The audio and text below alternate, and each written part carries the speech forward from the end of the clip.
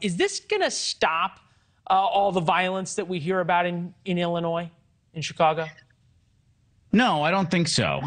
The reality is that most of the gun violence that we see in a city like Chicago is not committed with these sort of long guns in the first place. Much of it is committed with handguns. That's the sort of dark truth about any kind of discussion about American gun policy is by volume, it's handguns that are inflicting the most deaths, the most injuries, things like that. But it's also handguns that are the most untouchable in terms of public policy, in terms of restrictions, things like that. And so, in reality, this is it's symbolic, and that might not mean it's not a bad symbol. I don't personally favor this sort of thing, but if you're passionate about gun control, I can understand symbolic victories might matter. But no, the reality is that most of the deaths that are going to be associated with guns are the exact guns that everybody has basically agreed are going to be available no matter what, and that's just the way it is. Let me ask you this. So you talk about political inconvenience, and I think about what happened in Highland Park. We talked about this when it happened. 7 people died. A tragedy, undoubtedly, and there's really no other word for it. 60 hurt, 51 shootings. The 4th of July weekend, that same weekend, in Chicago, 8 killed, 60 hurt, 51 shootings. If you can't take away the handguns, which, as you point out, are problematic because of the Supreme Court and others, why is there such a reluctance, if saving lives is the priority, to simply lock up the people who commit gun crimes?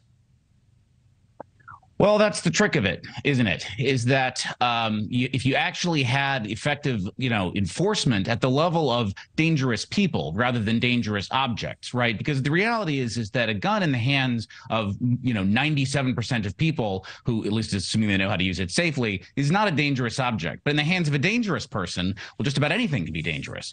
So I think that there is going to be a substantial push, right? Especially if, we remain gun-locked or deadlocked on gun policy, although gun-locked would be a good name for it, in terms of restricting access to it. You may see a push. I mean, remember, Joe Biden is the author of the 90s crime bill, or at least one of its major co-sponsors, to lengthen prison terms. We sort of tried that in the 1990s, the Armed Career Criminals Act. And, perhaps there are some indications that it worked. So you may see something like that.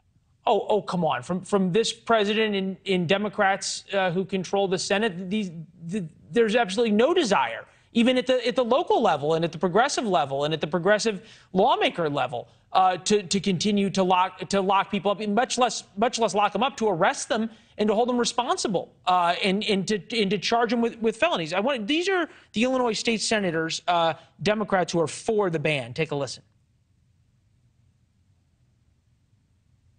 With a keen awareness of the massacres occurring regularly, we as a chamber have an opportunity to take a step in the right direction. The right of the people to keep and bear arms is intended to produce a secure state. We do not have a secure state.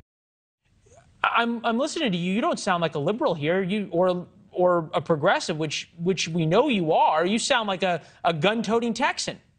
Well, you can call me a gun-toting communist, I assume, because, it was Karl Marx who said that the right of the working people to bear arms should be defended by any means if necessary. And that's the real problem. You'll notice the one group of people who never get disarmed in any of these gun control debates is we never disarm the police, right? We talk about defunding the police, even though that never really actually happened, but we never talk about disarming the police. And so what you're going to be left with, I thought it was ironic, that guy in the Senate who just commented, we're not a secure state. Well, the sort of security he has in mind is evidently that the police, who, by the way, it is police shootings that are actually most of the gun deaths in the United States, perhaps justified, perhaps not, but it is police shootings that are the major source of violence. The police are going to have guns. Hold on. Hold on. You're saying more people die by being shot by the police than by being shot not by the police? Yeah, but if you look at it, it doesn't come out of the crime statistics because some of those shootings perhaps are justified shootings and things like that. But if you just think about it logically, who are the group of people who are carrying around service weapons in their jobs most of the time and stuff like that? So I'm not saying that all of those shootings are wrong or illegal or even, shouldn't have happened. But I'm saying that the group of people that is going to be armed for sure is the state. And that's why, from the perspective of somebody who believes, if you believe as I believe, that the sort of, state as it operates now is really a tool that oppresses the working class, the last thing you want to do is disarm the people who are already under the thumb of the state in the first place. I'm with you on the Karl Marx quote. Just from a statistics standpoint, 1,100 people take that out of context. Were killed by police last year. I'm pretty sure the homicide rate in the city of Chicago, there were 800 just in Chicago killed versus nationwide. But we'll debate the statistics later. Ian, good to see you as always. Thank you, sir. You too. Bye-bye. Coming up, thanks for watching. Go to newsnationnow.com to find News Nation on your television provider. And don't forget to subscribe. Click the red button to get more of News Nation's fact-driven, unbiased coverage.